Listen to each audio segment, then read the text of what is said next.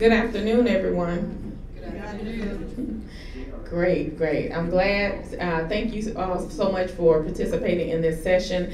It is our last session of the day before our networking reception. So we're going to try to keep the presentation energetic and upbeat so that you all don't fall asleep on me. All right. Okay, so I am Tracy Ford and I work at the University of North Carolina system. And the UNC system is a public institution, 16 universities, we have 2 high schools, and we have 5 public HBCUs within our system. As part of what I do at UNC, I'm responsible for working with our campuses on student success initiatives, on retention, graduation, persistence from a sort of more of a system perspective, although we do work with individual campuses. Prior to working at UNC, I worked at North Carolina A&T for 5.5 years, and I was the student success person for our campus. So this particular topic is very near and dear to me. It's very personal because a lot of what I discuss and a lot of what I do comes out of my personal experience. And so I think at some point in this conversation, I hope that much of what is said today will resonate with you and for you to begin to think and reflect upon those things that help you get through college and how we can use that to help our current students matriculate and be successful. So with that, I'll state up front a few things to give context for my presentation. Number one, this presentation is part biographical, part lecture, and part sermon, which means in the call and response tradition of the Baptist church, I do expect to hear back from you. If it's something that makes you feel good, just say amen. All right. Okay. So I know the title of the presentation was on developing a retention plan, but I think that's just the first step. So I always want to talk in terms of holistically about developing a student success plan. And retention and graduation are outcomes of a well-crafted campus-wide plan that is communicated widely, implemented effectively, and assessed continually. So these are outcomes of what we do. It's not, oh, we retain students. The retention number, the retention yield that we get is a result of an outcome of how we do business every day. And so I really think in terms of context, you have to think about that. It's not that students retain themselves. Institutional retention is an institutional outcome based on a plan that you have in place that's implemented effectively, that's assessed continually, and you use data to continue to improve your retention. So another piece of context before we get into the presentation. So I have this theory of the 3 H's when it comes to working with retention, and this is something I would talk to my staff about widely. And that is the first H in my 3H theory is the head. Our head is where the knowledge, we need that. We need to know what we're doing, we need to have strategies, we need to have information. It's the center of what we know about retention, what we know about students, what we know about our institution. Then there's the heart. That's our center of caring, of nurturing, of how we feel about our students, how we show them our appreciation for them, their love for them, our love for our institution. And the third one is our hands, and that's what we do. That's how we actually get up every day and go about our work based on our strategy, based on our plan. So to do this work well, you have to have your head in the game, you've got to have your heart in the game, and you've got to have your hands ready to work. Because this is hard work, but it's heart work as well when it comes to retention. So you cannot do this work without good, knowledgeable, caring people who are willing to lay it all on the line. Okay? And so we'll talk about sometimes the hard decisions we have to make as it relates to personnel when it comes to this work. So here's my myth for retention before we again get into the presentation. How many of you all have heard retention or student success is everyone's job? Okay, I used to hear that too on my campus. So I finally would go around to the offices that were sort of kind of doing retention work, or my president would say that, my chancellor would say, well, Tracy, retention is everybody's job. And I said, well, why is it that when the retention numbers aren't right, I'm the only one sitting here? I said, so what I need to know is, come with me to see the chancellor. You say it's your job, you gave them resources to do all these little side projects, then I need them to be on this hot seat. Move over. Come on with me. So I believe that retention really, it is everyone's job, but you have to give people specific responsibilities with accountability attached. And you monitor that accountability, okay? So we stand up, it's everybody's job, but then you've got to say, what is your job? What is your job, and what is your job, and what are those accountability metrics? So the myth of is everybody's job, just make sure when people say that there's accountability attached to everybody who we deem responsible for this, including leadership. So, all right, who can tell me of some great philosophers? Just name one or two. The people we said it, Nietzsche, all right. Anybody else? Aristotle. All right. Has anybody ever heard of the great philosopher Johnny Taylor?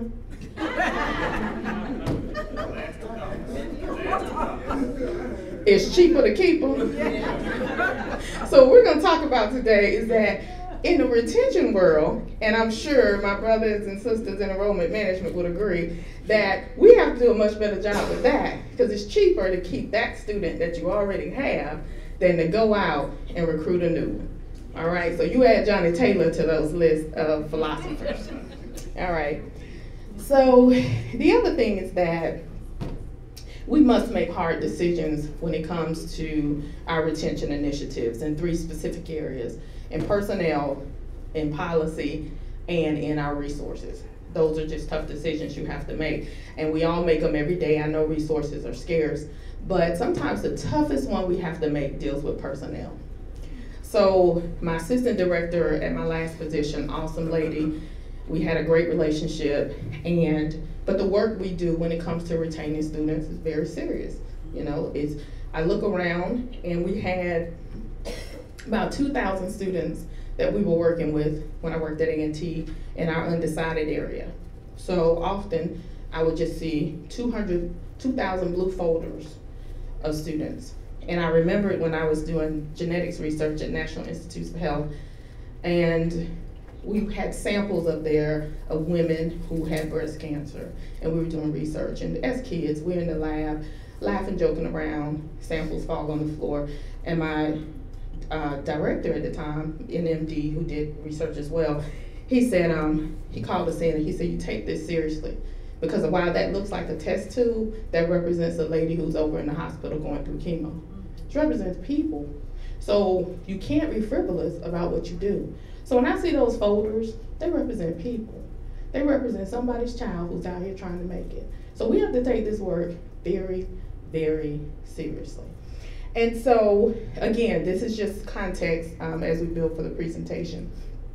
So I'm serious about who I hire to work with young people and what roles we put them in. Some people have great organizational strengths and 0 people skills. Don't put those people on your front line. Those people on your front line who do not have 0 tolerance for treating anybody with disrespect. 0. So I don't mind being the bad guy when it comes to things like that, and have had to make those tough personnel decisions. We'll continue to make those, and those are things you have to really think about. So I told my assistant director, called in, I said, you know, we have a friendship, and I promoted you into this role to be assistant director, but I just want to set the record straight. If at any time I feel like you are not performing at the level I need you to perform, I will terminate you, and I'll come to dinner at your house that night. Because it's not personal. I love you as a friend, but as an employee, if it comes to that. So we gotta make really tough decisions. And I focus on the people piece a lot because much of what we're gonna talk about is relational. Why students come back, why they wanna be on a campus, a lot of it has to do with the person who's poured into their life, the person who connects with them. So it's important to have the right people. So now what I want you to do is, first I was gonna have you get up and move around, but you all look too comfortable. But what I want you to do is take about a minute and tell somebody next to you, or a couple minutes, a retention story, either your story about something that happened to you in college, something you had to overcome, or a student that you're very proud of who had to overcome something. But I want you to think about this in the context of what was in place at the institution, people, programs, resources to help you or that person persist through college and graduate. So take the time to talk to your neighbor, because we kind of know each other, but sometimes we don't know our stories about why it is that we sit here today, how it is that we were able to sit here today. And so I'll kick it off a little bit.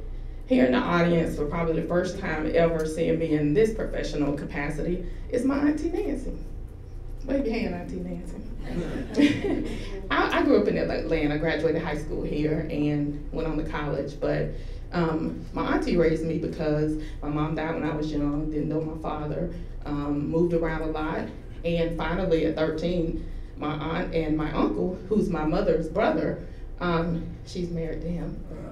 Anyway.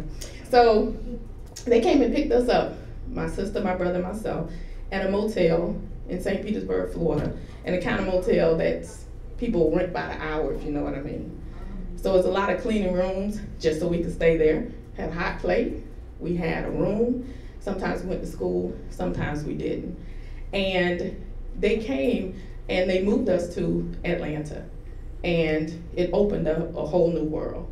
So my retention person and my rock is my Auntie Nancy. So for you all, just take a moment to talk about with somebody your story. Because I tell my students, they come in, oh, Dr. Ford, you don't get it. I said, oh, you don't know where I've been, shut the door. Because we're about to have that conversation. Don't make assumptions about what you think you know about me and this journey, okay? So just take a minute and share that, and then we'll move into the presentation.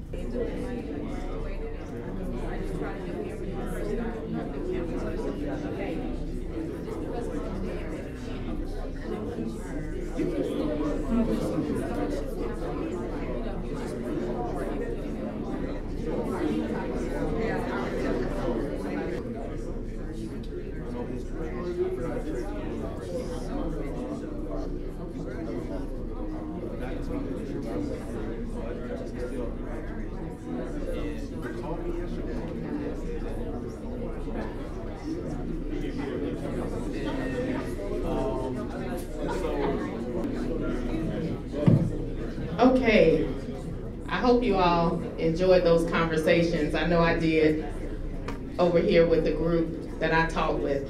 So again, the last thought before I go into the presentation is this, that I'm sure some of the conversations, as I requested, centered around either you or one person that you knew.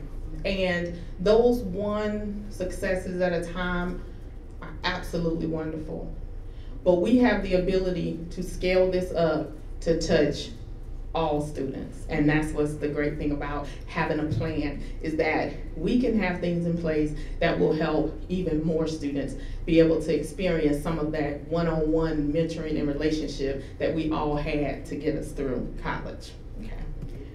So we're gonna highlight the need and importance of achieving high levels of student success, give a general definition of student success, how we develop a student success plan, some components of a plan, and provide an overview of best practices. We're also going to talk about some things that you can do for low or no cost, because I know finances are important, but I also know, just as my mentor, Mary McLeod Bethune, who I claimed as a mentor, there's a story that people were amazed at the results she was achieving at her school. They were just amazed. Came from far and near, wanted to go and find this school that was producing all these wonderful results. And when they would get there, they would think they were in the wrong place, because it was just this place that was so unassuming and there was really nothing there. And they asked her, where's the school? How do you get these results? And she said, my school is in my heart. My school is in me. My school is in what I do every day. So you take the embers from the wood and you write with those. You recite things. You may not have something to write with. You do those things. We always are saying we have to do more with less. That's just how it is, unfortunately, but that's what it is. And we can do more with less, and we just will be strategic about that, okay?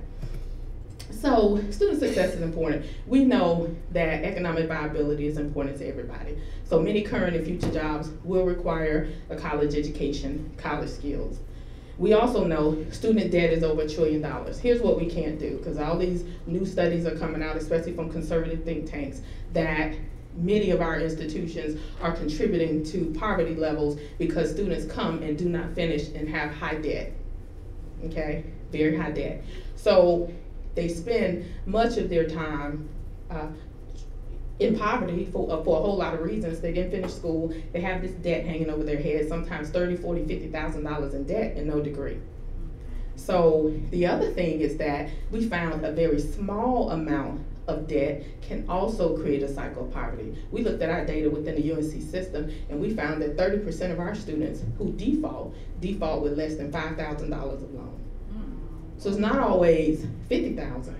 Sometimes it's just $5,000, and you feel overwhelmed, especially as a young person at 19 or 20 with that kind of debt.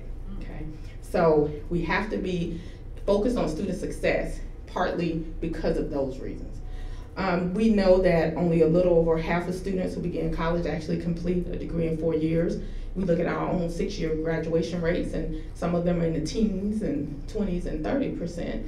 And I often say to people that it's wonderful. We all like things. I don't know if you all saw it, and if any of these cars belong to you all, but I walked down the street today and it was a Bentley out there, Lamborghini, and some other car that I knew was expensive, but I didn't know what it was. If it was in the Toyota family, I could tell you what it was. But this was in something else. I didn't quite know what that was. But I am so thankful that we're in a profession. We don't build widgets, we build people. I love the fact that we build the people that build the things. Okay, that's the base of it, you know? So that's so important, because none of what we have around us right now just came out of the blue. We build the people that build the things. So we also know that federal accountability and other accountability measures and accreditation drive much of some of the focus of student success. So, barriers to success, and I just only wanted to put this up here because I know they exist, but I also know through the test of time and by the fact that all of us are sitting here that barriers can be overcome. You can't ignore them, but you don't focus too much on them unless they really have been identified as something that's causing a significant barrier for your student success. But these are things that you're going to always have: funding issues, people who are scared, leadership issues. And so you know what they are. Think about them on your campus, but also think about the fact that all of this can be overcome.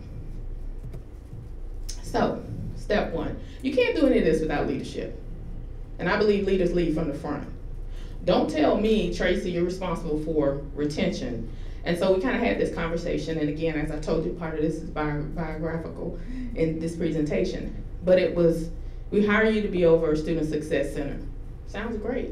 But no one told the deans, the department chairs, and the other units they had to participate.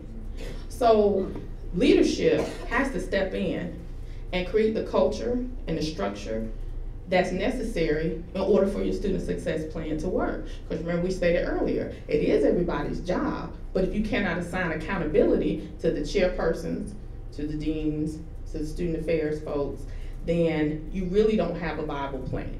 All right, so we need our leaders, and that's not just the president, the provost, that's your board, maybe your alumni, whatever your leadership structure is on your campus.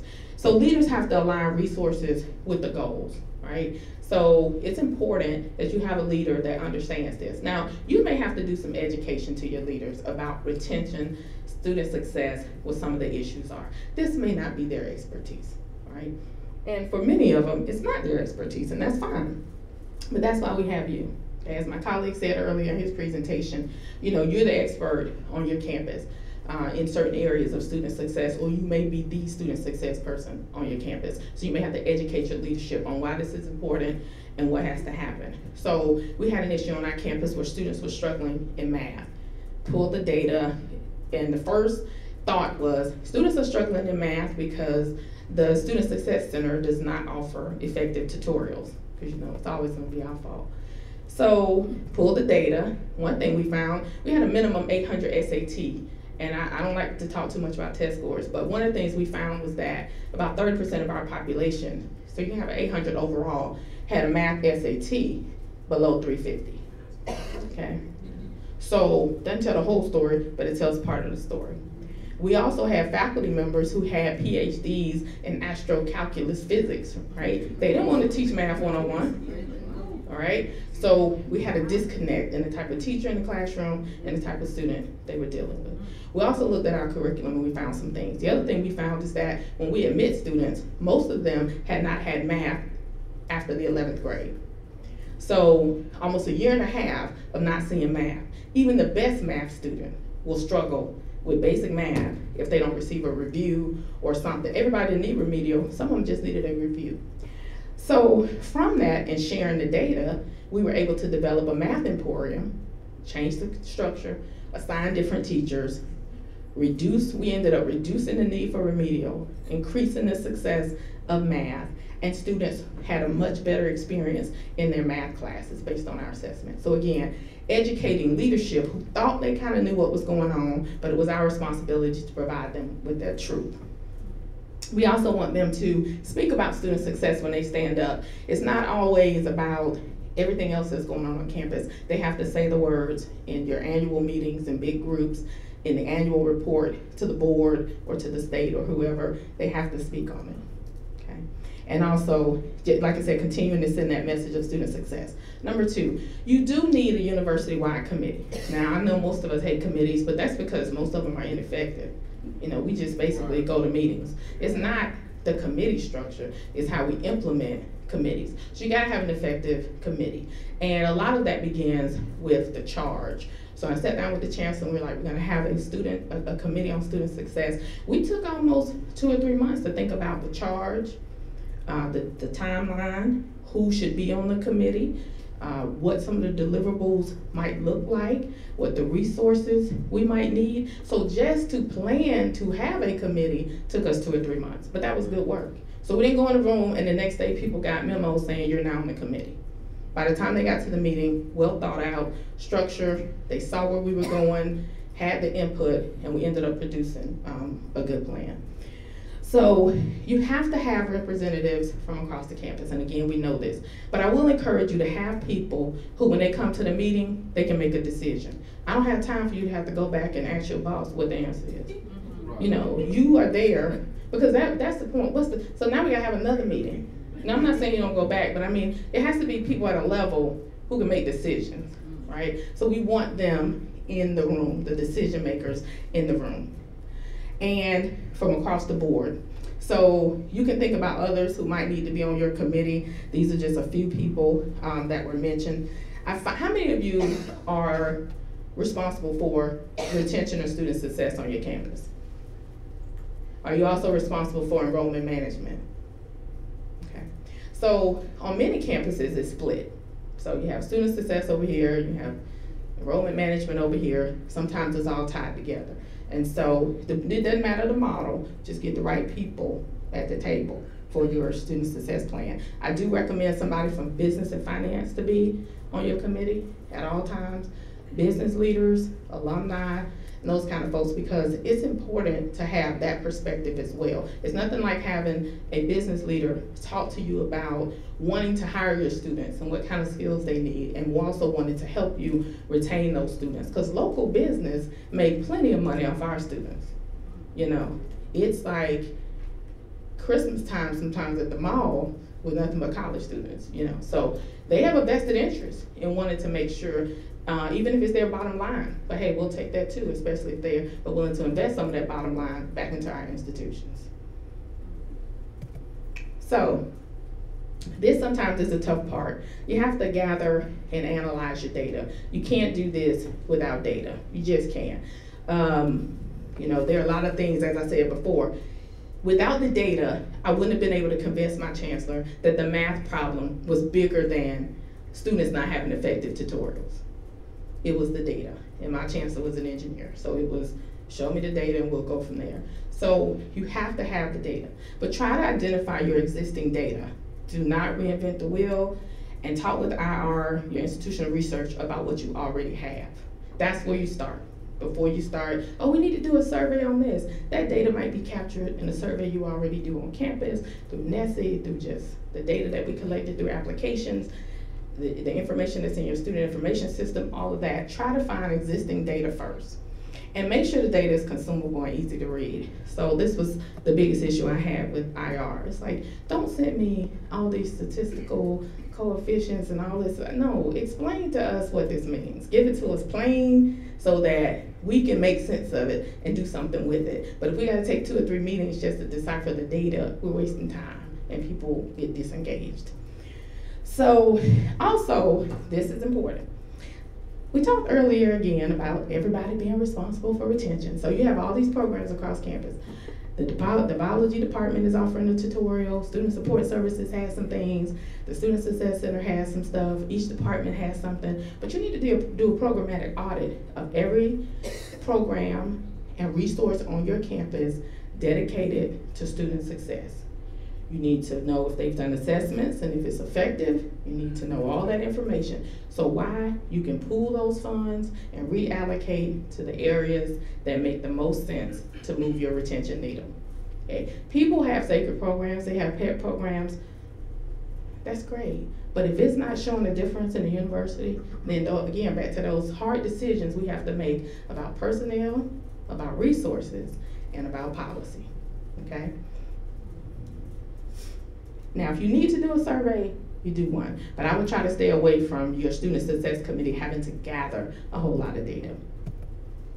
Best practices, again, extensive research has been done on best practices. I know a lot of times that research may not include our institutions, sometimes it does.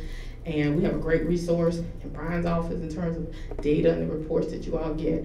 But I'll say here, don't spend a whole lot of time researching something because the research is out there. It's in terms of the best practices for student success. What you have to determine is which best practice are best for your campus. So study abroad is listed as a best practice in some circles. If resources aren't there for a significant number of your students to do study abroad, that may not be the one you choose. Okay, it's a great thing for students to do, but if that hasn't been determined it's going to move the needle for you, I would stay away from that. But look through what some of these best practices are. And here's the thing. You can probably check off several of these as you have these on at your institution, but are they effective at your institution? It's not enough to say we have a summer bridge program. We had a summer bridge program on 5 of our campuses in the UNC system for 5 years. We did not see 1% difference in retention. Okay, it just could have been how we implemented it. I know it's a best practice, but we didn't see that. So our legislature last year cut the money. Reallocated it to some other things, but the point is, you know, you have to know which one of these are effective for you, how they work, you know, whether or not they're making a difference. So your plan. One of the things that I believe in terms of your retention plan is that it really has to be holistic. So you can't, you know, you have to, of course, get the landscape, look at your data, think about best practices, do your audit, and then it's time to say, okay, let's start building our plan. Here are some of the components that a plan should have. Some action items on your pre-college engagement with students. Working with enrollment management, working with your summer programs. So often when I do these presentations, ask campuses, and usually it's a very low number, but how many of us actually, with the summer programs and visitations we might have on our campus and programs we might have on our campuses, collect data from those students, even in middle school? Is that in your database in terms of enrollment? So you might have a talent search, you might have Upward Bound, you might have a church group that rents out your facility, you might have the cheerleading competition happening on your campus. Great opportunity to collect that information on those students if possible in terms of just general information so that you can begin as early as possible having pre-college engagement with your students. Summer programs, bridge programs included. We need a seamless onboarding process. So we all, when we leave here, UNCF, Brian, he's gonna give us 2 tickets each to a cruise. Okay, so we're going on a cruise, everybody, after this meeting. But think about it.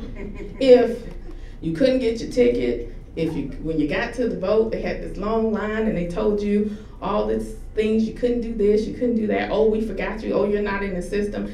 Automatically, before you can even go on your vacation, and think about all the great time you're gonna have, you're already stressed out about how you're gonna, even enjoy this experience, because on the front end, you've had so many frustrations with the process. And so as much as you can, create seamless onboarding processes in your admissions and orientation and enrollment and registration processes, as much as possible, as seamless as possible, and as less stress on campuses. And so this is an area I'm so thankful I really didn't have to go through, because being on scholarship, they registered us for our classes. We went.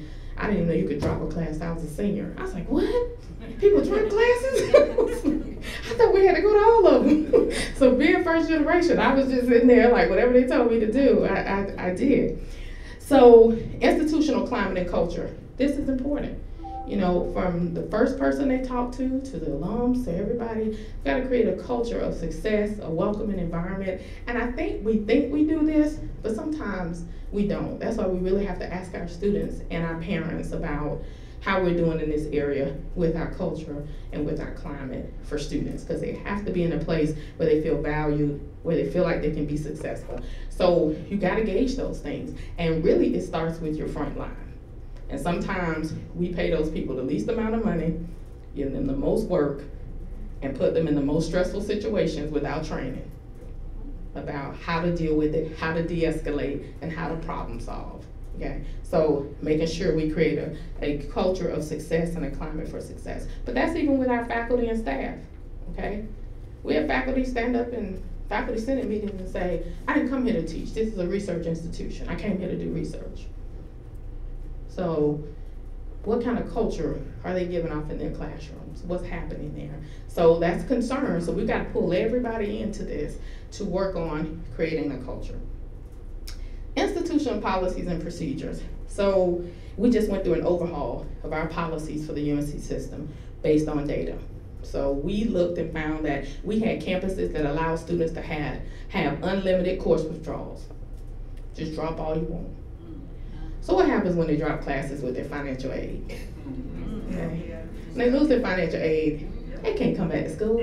I don't care if you have a 4.0. If you only pass 50% of your credits, you're in trouble. So we had to think about the number of course withdrawals. So we limited that to 4. Campuses could choose 4 or 16 hours, whichever one they prefer.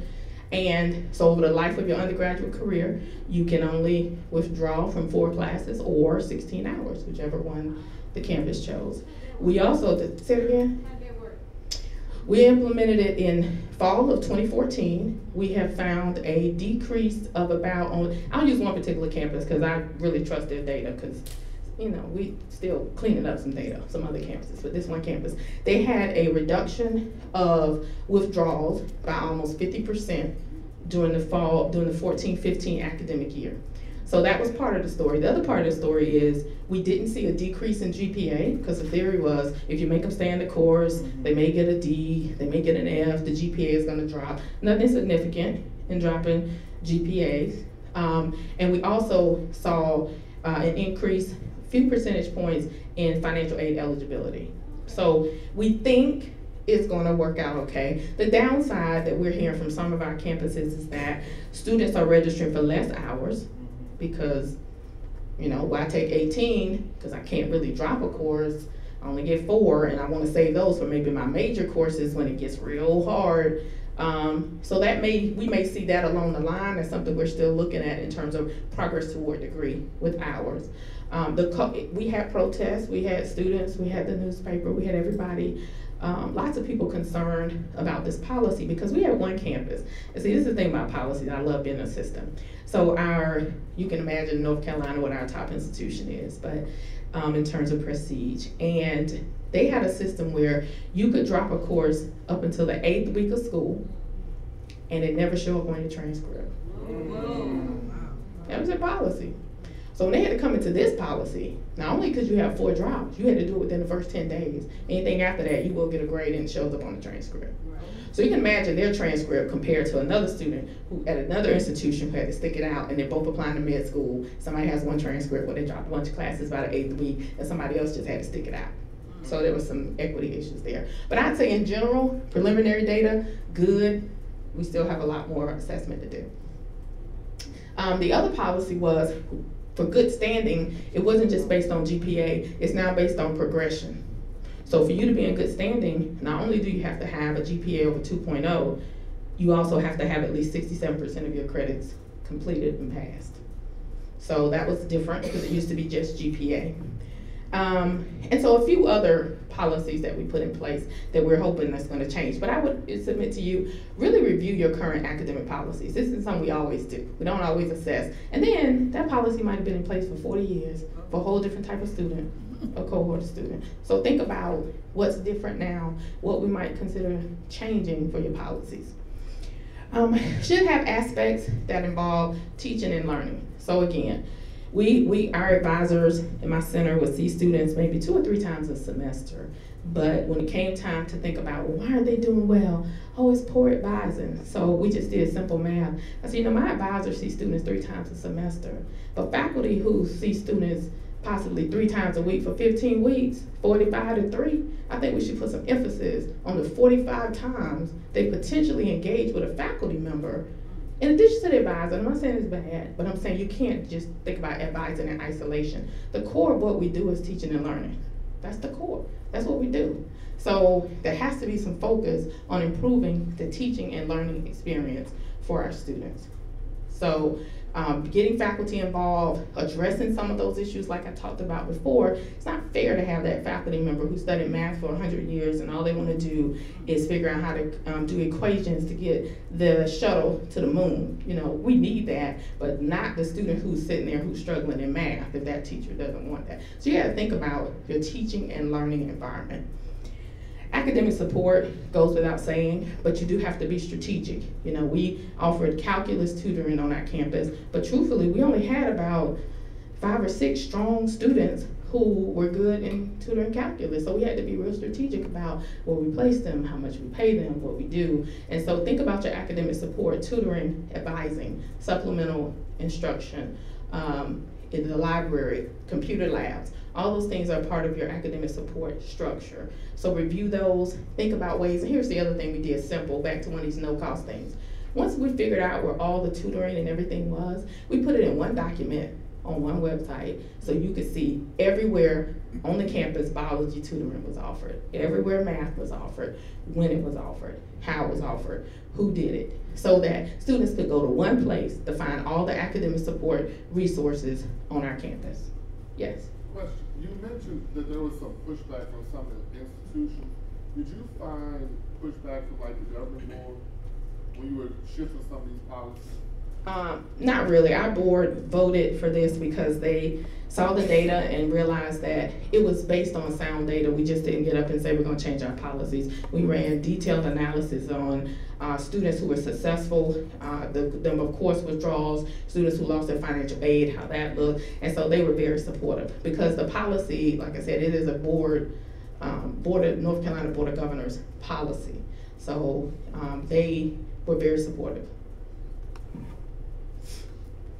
So student engagement and a vibrant campus life. We have a lot of our campuses that some of y'all are out in the cut and students are looking for things to do and they want to be engaged and they want things to do. So working with all people on campus, not just student affairs, on creating the vibrant campus life and being engaged.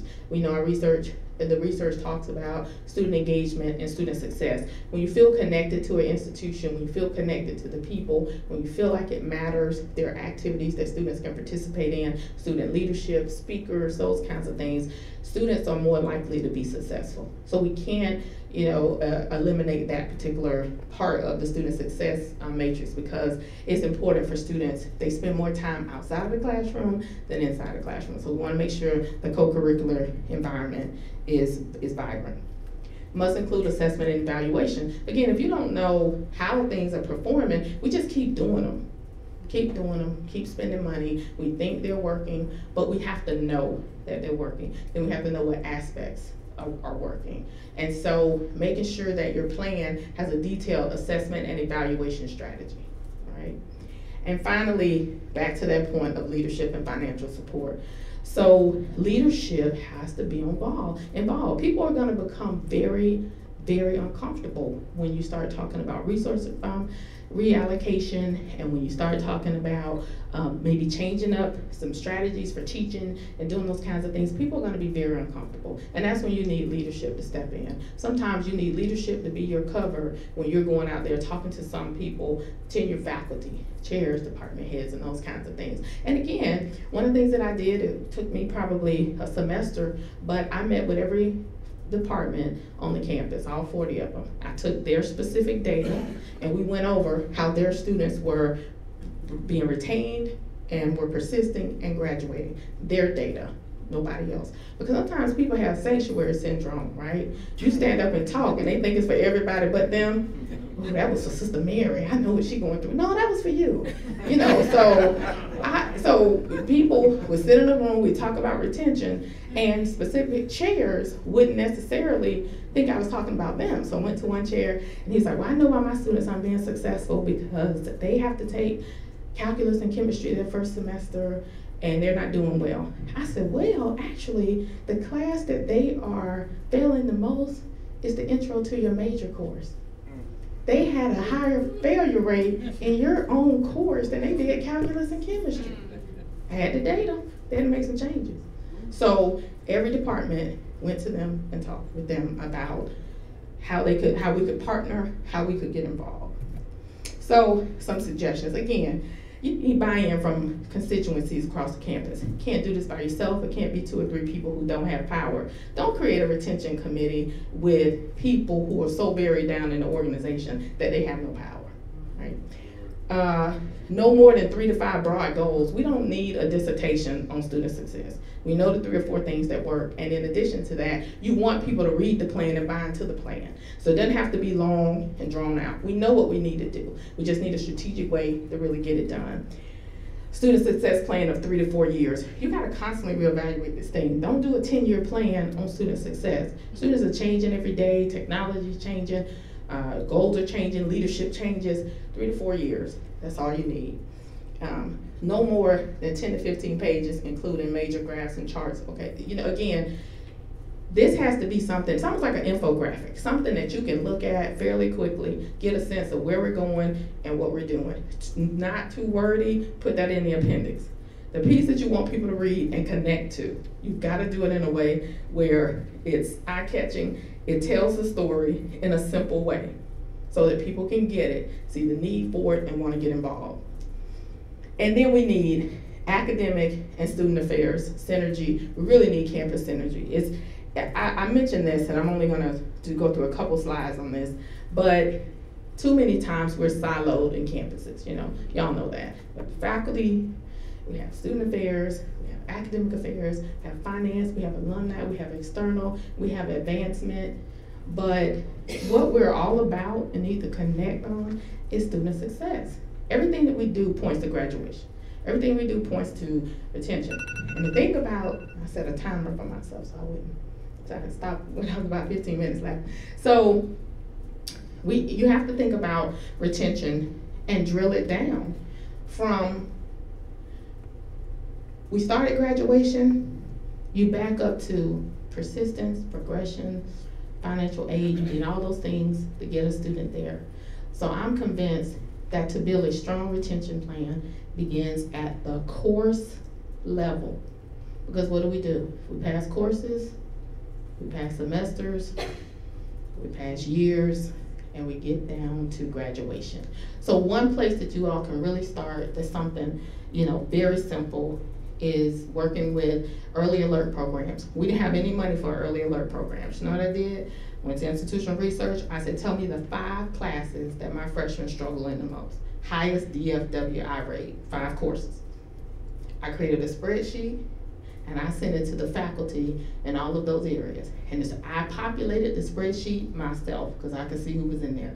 So let me back up. My staff populated the Excel spreadsheets because with the names, but seriously, I sent it to all the Math 101 faculty and said, just tell me these 3 things about these students every couple weeks. Attendance, grade, behavior issue, and email it to me and we'll do the rest. It wasn't about, I didn't have to go out and buy a $50,000 a year enrollment software that we've done that. And I'm gonna tell y'all something, even being on a school called A&T, the technology piece, we struggle getting those things set up in with your technology. But that spreadsheet worked better than some of the technology that we purchased in those 5 courses, okay? So so much you can do that doesn't cost a whole lot of money. Again, we have to think about students inside and outside of the classroom. Thinking about student affairs. So again, just working strongly with everybody on campus. Don't allow people to say that they don't have time, they shouldn't be involved. You know, so we had to talk to our faculty. It was, well, when students don't graduate, we have a thing in our state called low producing programs. If in 2 years you don't graduate at least 10 people, your program goes on the chopping block. So if there's any kind of self-preservation that will motivate you, it's to get 11 people across that stage in 2 years. So you sometimes have to make it personal with people. And we've had programs cut. We have a lot of controversy about the programs that were cut. But at the end of the day, you know the metric, you know why we do it, and it has to be of vested interest as to why you want to keep the students successful. And unfortunately, sometimes it's not about the student, why you want to push student success. Sometimes it's about self, and sometimes you gotta appeal to that. So, to the no cost and low cost initiatives. Again, find ways to showcase that you care for students and good customer service to students and parents. Don't cost a whole lot of money. Train, encourage people to be nice. That goes a long way. Develop a care team on your campus. Now here's something you can do weekly or every 2 weeks, and that is pull together your care team, counseling services, you know, academic affairs and others. Everybody bring the list of the students that have been identified through early warning, people who just called your office and said this student is having trouble, and you all sit in that room and figure out ways in which you can help those students that are on that list. At its core, I should, you know, tell my staff, so many of them, you know, have master's degrees and all this, they all want to go get doctors, and I said, that's great, it's wonderful. I said, but at the core of what we do in student success, this is social work, this is trench work. You know, you want it to be glamorous, but most of the time it's not. So with this team, it's almost like a social work team, a case approach to work with students to figure out, sometimes they need $100 to get food. Sometimes they need to connect to some social services in the community to help them get through. Sometimes it's just a conversation to say, you can do it, I understand. So you've got to pull this team together. Again, low cost, no cost. Pull this team together, and every student that shows up on your list for that time period that you allot, you figure out somebody who's going to touch them. And I mean touch them. Email, that's fine. Phone, that's fine. But I mean put your hands on them. So we used to call them foot campaigns. If you lived on campus, my staff would show up in the dorm. If you had a class, we knew which building you were in. Stepping out of class, ignoring all of our emails. Hey, Johnny, you know, and we would talk to them right there in the hallway. So I had a handout, and I'll make sure it goes a part of this. But again, created predictive analytics, real basic way. I created the top 10 things that we knew that were barriers to student success. And I had my staff check them off. Are they in the band? Do they play fall sports or in the band? That's a risk factor. What was were they in remedial math? That's a risk factor. We did this by hand, we checked it off. I didn't have a detailed analytics program. So if they had at least 3, we had a strategy. If they had less than that, we had a strategy. Didn't cost a whole lot but time. Yes? I just was curious relative to how we were able, I mean, obviously you can motivate folks through threatening them, but how were you able to motivate your staff to take that kind of interest in specifically going to the class? That's something that we've tried to really have some of our staff do, is go to the residence halls, go to their class, pull their class schedule. I mean, how were you able to kind of get that kind of buy-in? Because often, like you said, the folks that are on the front line, the lowest paid, you know, they're quick to tell you, I don't know, maybe you all institution, but I don't get paid for all that. I ain't, you know, that's above and beyond my pay grade. I mean, people will say that. I mean, so how were you able to navigate that? Well, one thing is that we worked very hard, took us a long time, and worked with HR on this to try to make sure that in the recruiting and selection process that we found ways to identify the people coming in the door that had that type of caring and concern for students and the skill set to do the work. So that was one thing. The other thing is, as the onboarding process went forward, we made sure that we implemented to them the values that we wanted them to have. And so we talked a lot about caring and concern and accuracy and excellence in your work and how you take notes in a folder down to that. I mean, we created some structure. So it was a lot of communication about what we valued. But then I also showed them up front how they would be evaluated and how merit raises would be meted out based on the performance and the work. So I believe a lot of upfront conversations. I also believe that there comes a time when you have to show people the door nicely, but you do. I mean, this may not be the job for you. You know, I just tell them, fly, butterfly, fly. You know, this is not necessary. You know, go find your true calling, right, for real. Right. I mean, and it was never a antagonistic conversation, and there was time, you know, some people I would say, you know, is this really what you want to do, heart to heart? How can I help you transition to something else? Because I want you to be happy. We can fill this seat with somebody else. So a lot of it is just you have to send a signal and the values to people about what you require. And again, if we don't see that, make the tough call.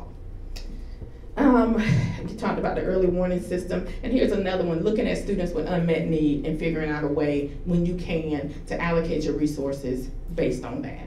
Because we found $200, $300, $400 sometimes can make the difference for students. And you know, sometimes I got my master's from Howard, and recently we received these emails saying we have 300 seniors who won't get their degree because they have balances.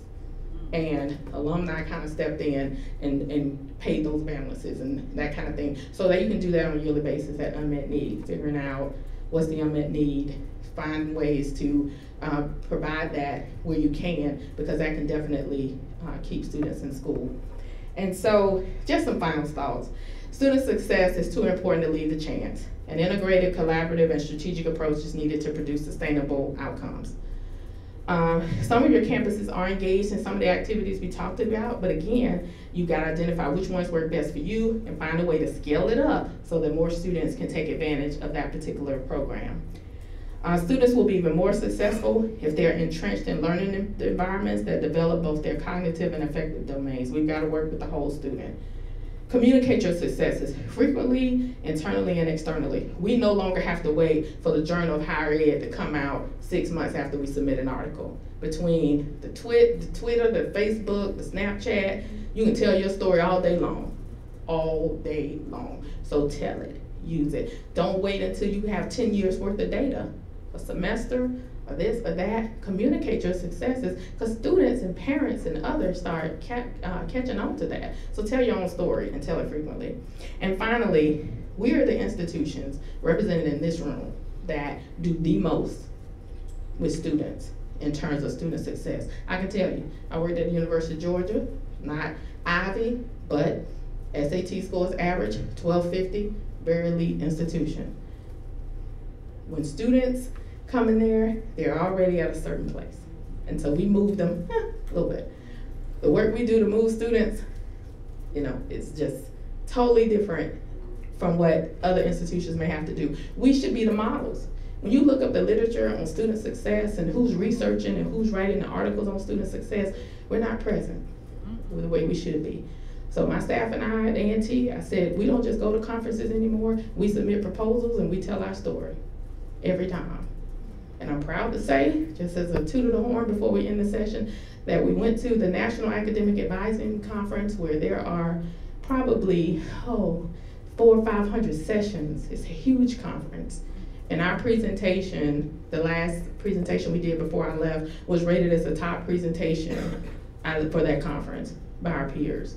You know, we have a story. We have to tell it. And we shouldn't be ashamed to tell it. And we got to stand up and make people understand that while we can, a lot of negativity may be said about kind of where we are, we have to tell our story about our successes, because we are the model. And we should stand up, take our rightful place in front, and be the model for student success. And with that,